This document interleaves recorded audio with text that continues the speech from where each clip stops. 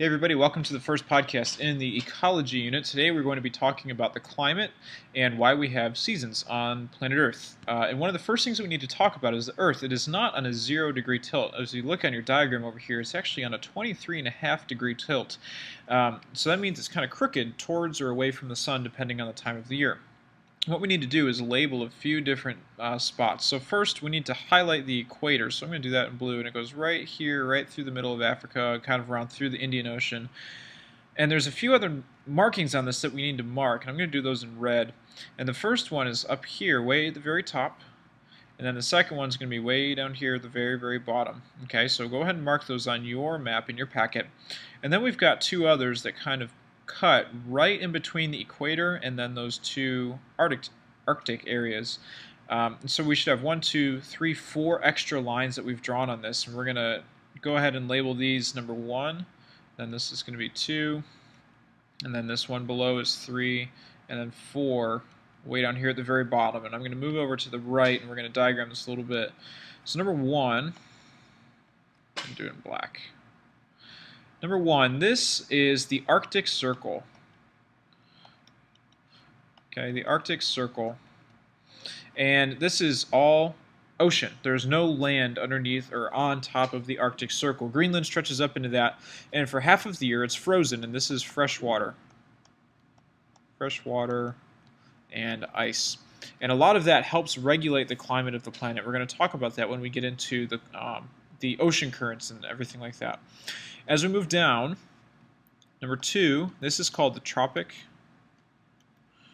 of Capricorn. And this is the start of the tropic region. So this is the northern tropics. And this cuts, it's not on the map, but it cuts kind of across the middle of North America. So Florida is part of the tropics, and everything south of that down through Mexico and into South America. And then that third line, the blue line, is the equator. We know where that is. That cuts the Earth right in the middle, so latitude 0. Line 3 that we drew, this is the Tropic of Cancer, like the disease cancer. And these are the southern tropics.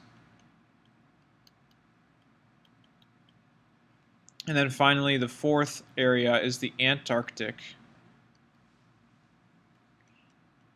The Antarctic Circle. And Antarctica is down there with penguins and polar bears and all that good stuff. So there's 4 main regions that we're looking at. So we've got the Arctic Circle, the Tropic of Capricorn, the Tropic of Cancer, and the Antarctic Circle. And these are going to come into play a lot more with the climate. Okay, so this is a climate diagram that you're going to be using a lot more. Now, so if this is a climate diagram, where did the seasons come from? Well, if we take a look at this map, okay, this is the path of the Earth around the sun. So again, notice we have a tilt on 23.5 degrees.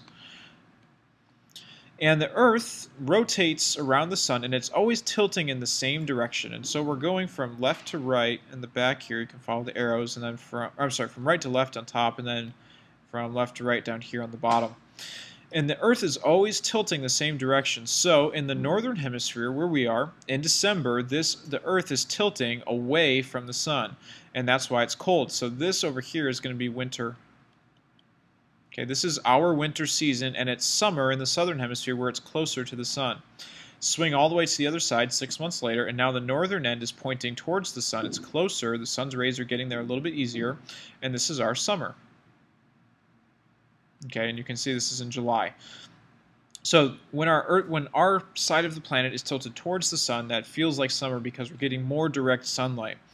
And when you're in between, halfway, so here neither side is facing the sun any closer. It's looking at it flat-faced. This is fall.